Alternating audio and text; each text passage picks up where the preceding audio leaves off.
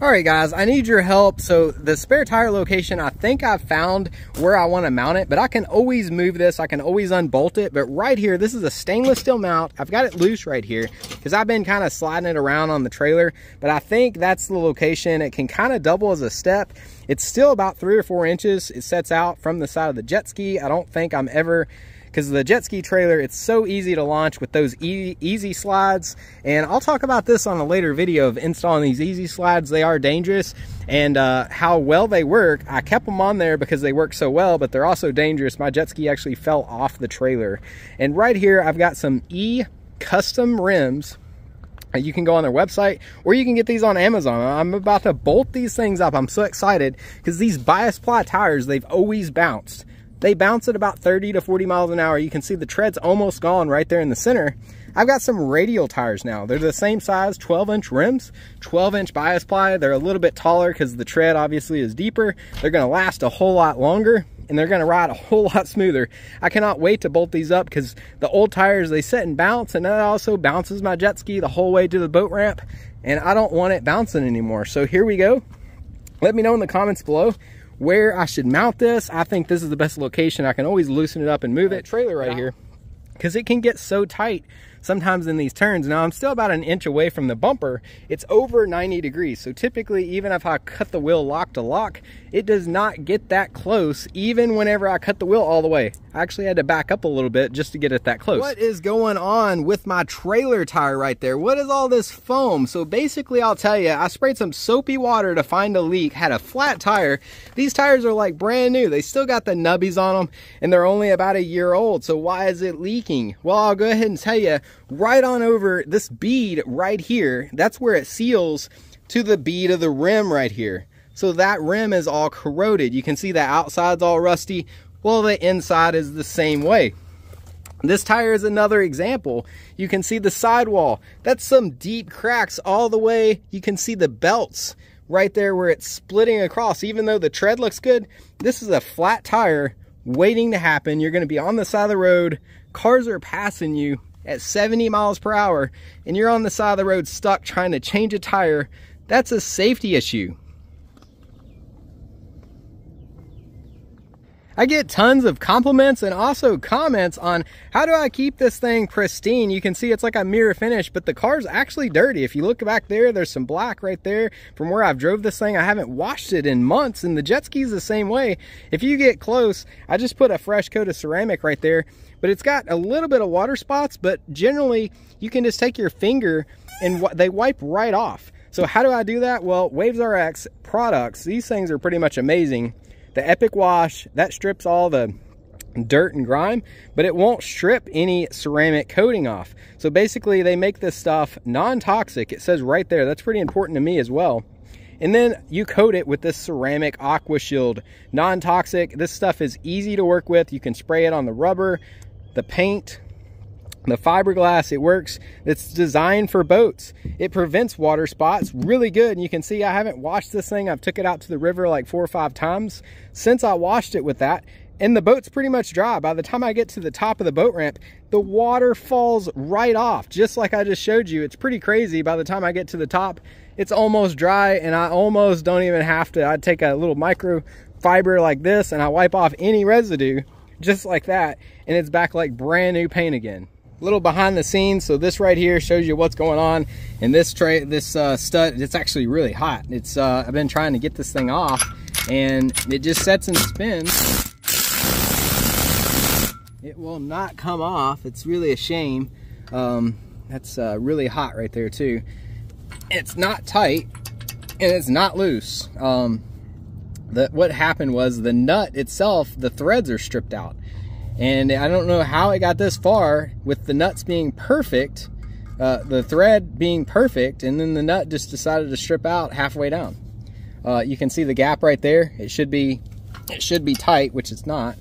And I don't know how I'm gonna get that off, because it is a carriage bolt, which is, I mean, it almost would need to be ground off. Amazon, it had good reviews, which I thought. It is a stainless steel mount. It appeared like high quality.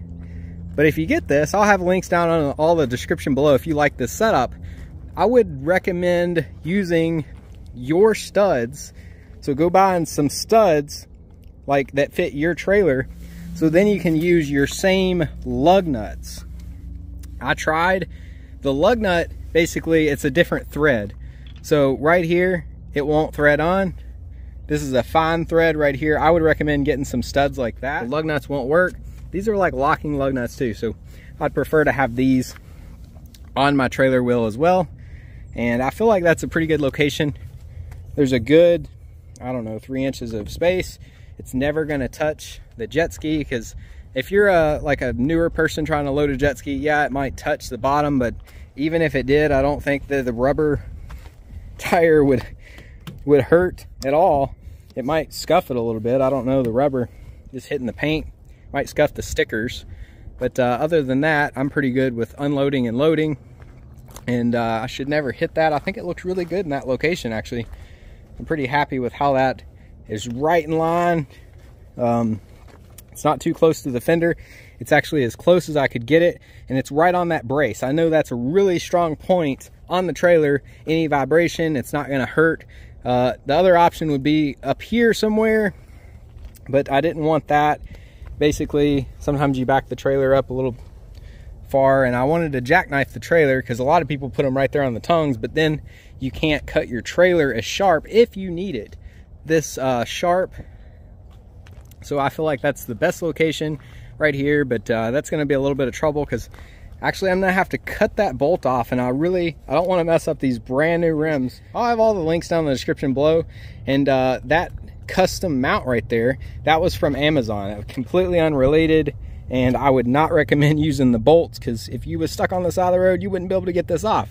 So I'm going to take both of those out, throw them away, and probably get some lug studs, which would be much better, and mount it on there. In my last video, I was rotating the tires on this Tesla right here and showing you guys how I spin the tire, and it shows if it's balanced or not and if the rim's bent. Well, right here, I'm using my eyes to line up with the trailer, and watch whenever I spin this. So right here, as that spins, you can see there is a high spot and there is a low spot. And this is what the bouncing is. I'm going down the road at about 30 to 40 miles per hour. It is horrible being pulled behind this Tesla right here. It just basically sits there and hops. Now you go faster, 50 plus miles an hour, and it basically straightens out. It's still hopping back there. The rhythm though is just a little different peak, and basically you don't feel it as much. Going down the road, you can see it. There's a high spot and a low spot. 30 to 40 miles an hour, the trailer is hopping. You can see it in the rear mirror, and that's basically going to fix that. That is bias ply tires on this Triton trailer. That's like a $2,000 trailer, and while they put the cheapest tires they can get on this trailer just to save a buck, while I'm putting some of the best tires you can buy, this is a radial tire on this trailer. All right, so a little note right here, you probably want to upgrade your lug nuts the same time you're upgrading your rims, because these are actually 21s, and these are more like a 19, but they take this special lock, basically the socket right there, it comes with the kit, and they're going to look a whole lot nicer. I think these right here, they probably would work. You'd have to have a really thin wall socket, and I feel like you'd mess up the freshly painted rim right there with the socket. It's going to scrape it whenever you're taking them off and on. So I would just throw these out right here and upgrade to some lug nuts just like this, and they're going to look really nice on this custom rim.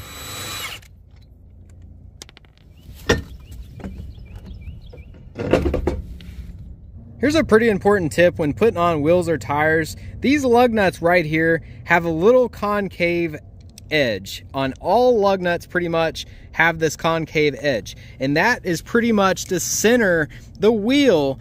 This hub right here is not hub centric to the hub on the trailer, and these aftermarket wheels and tires are the same way.